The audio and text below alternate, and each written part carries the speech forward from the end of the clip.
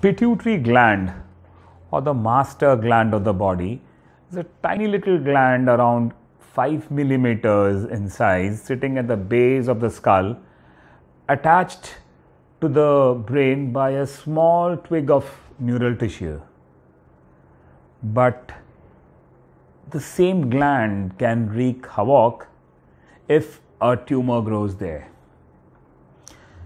Pituitary tumors are one of the most common primary brain tumors, and amongst the pituitary tumors, prolactinoma is the most common subtype. Prolactinoma, as the name suggests, is the tumor which arises from prolactin cells or prolactin producing cells of the pituitary gland.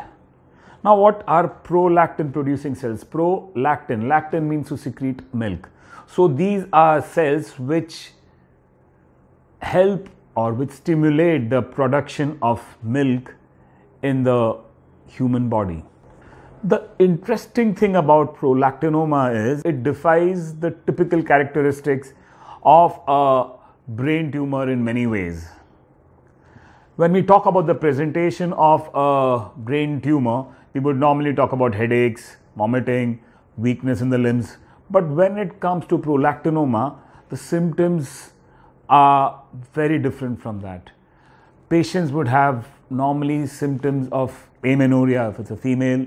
She would have, abnormal menstrual cycle. She would have complaints of infertility. Similarly, in the male patients also, it would be loss of libido and other hormonal problems. Plus, since prolactinoma, as I've already told you, is responsible for the secretion of milk, suddenly these patients would start seeing whitish secretion coming out from their breast for no obvious reasons. But yes, as it grows in size, at some point it would start behaving like a typical brain tumor and start causing symptoms because of the mass effect or because of the space that it occupies inside the skull.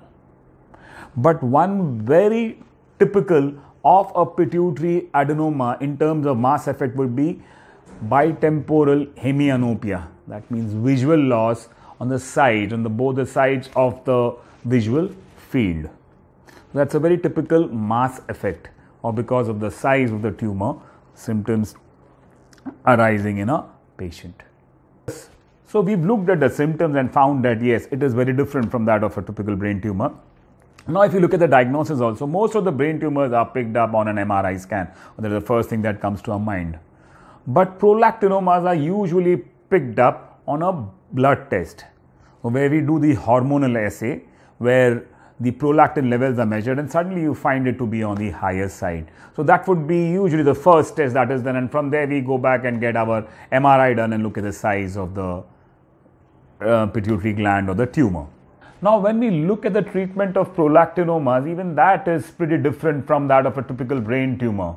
A typical brain tumor at some point does require neurosurgical intervention, but prolactinomas, the first and in most cases the only line of treatment could be medications.